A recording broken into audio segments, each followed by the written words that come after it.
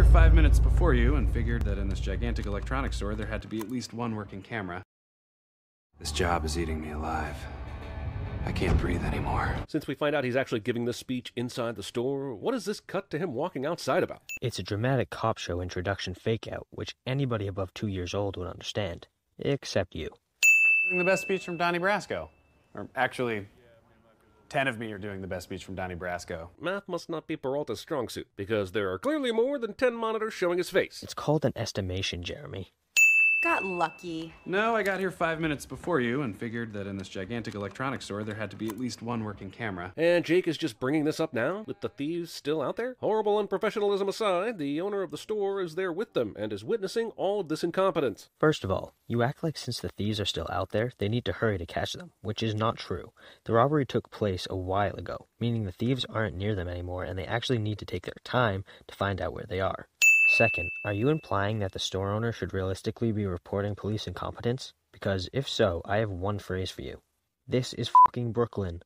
You know what this title card could do for us? Tell us the day of the week. I'm over here thinking it's 8:31 on the same morning that Santiago and Peralta investigated a robbery. You know, from 30 seconds ago. But it's not that day. It's a new day. And we only know this to be true because everyone is wearing new clothing. I'm happy to do detective work to keep the days straight, and we're not even 2 minutes in. If you can't keep the days straight in the show, you really are an idiot. I hate this. Oh, yeah. I hate And this. you're just gonna want to add one. I'm winning. I'm not saying that cops don't have these kinds of case-solving competitions, no matter how unprofessional and frankly gross that might be, but it's no less a sin. It's a joke, Jeremy. Deal with it.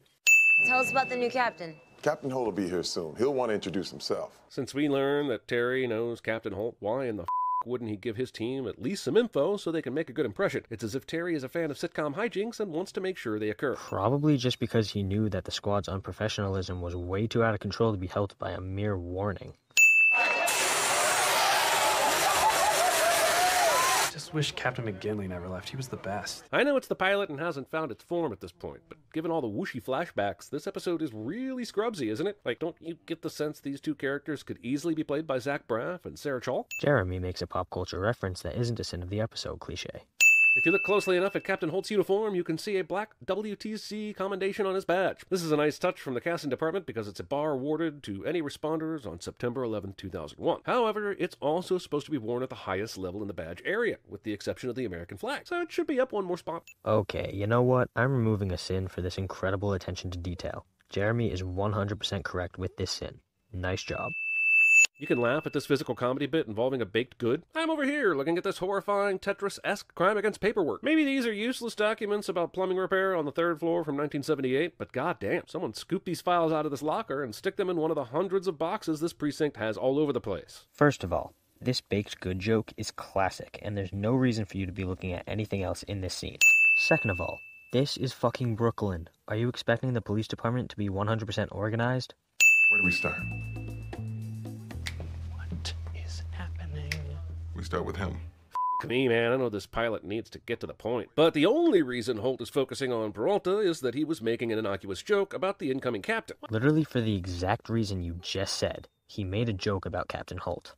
Having said that, how in the ever-loving did Holt know that Hot Rod wasn't wearing a tie, since he just walked up behind him? Sure, he could have intuited, but that would place him in the Batman pantheon of detectives, and I'm not sure we're there yet. Wow, you really are dumb.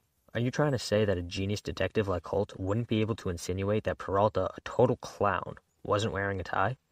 Citizen Kane is terrible. Pick a good movie. Man, Rosa, have a little better movie taste. Even Cinemasins wouldn't sin Citizen Kane. This entire sin is in the service of a terrible meta joke.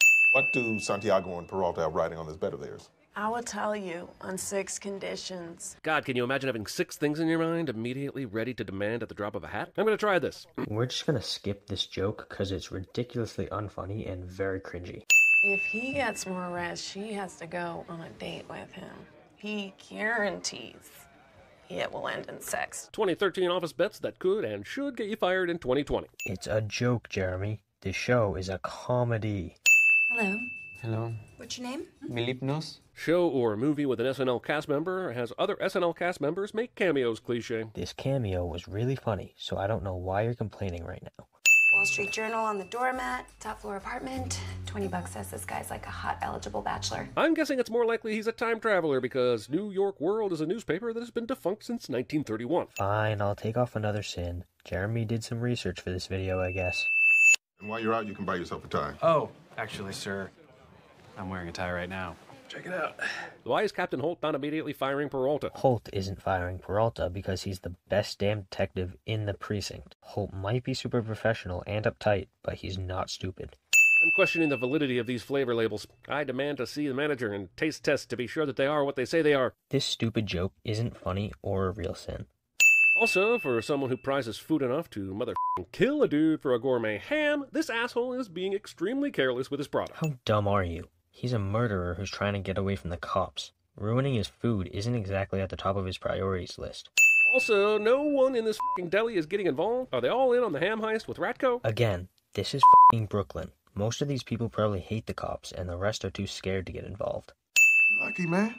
I wish I could get assigned here full time. Keep playing hand puppets at your desk via webcam on a secured police network, and you will. It's a joke, Jeremy. Okay, you know what? I'm making this a cliche. Ready? Jeremy doesn't understand comedy cliche. 1981, he caught the disco strangler. And at 16:08, we're seeing our fifth flashback, and honestly, I'm too exhausted by character whiplash to be impressed with the capture of a disco yo-yo killer. I mean, if that's the sort of thing I'm supposed to be impressed with. Jeremy doesn't understand comedy cliche. Santiago, Boyle, Diaz, get in here. Bring everyone. And a camera. That's not necessary. Why wouldn't he just sit back down? Because he obviously knew that Holt would have been able to get him back up, and it would have been pointless.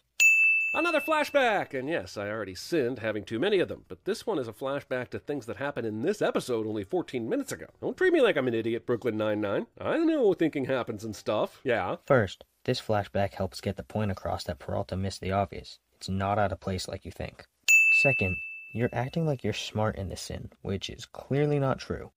Why don't you just go to the movies with me? Why is the entire staff of detectives, including the goddamn commanding captain, out on this stakeout? Sure, it's a big case, but the kind of organization doesn't leave at least one asshole behind. They work at a precinct, Jeremy. This is only one of the squads. There are still a bunch of other squads at the precinct.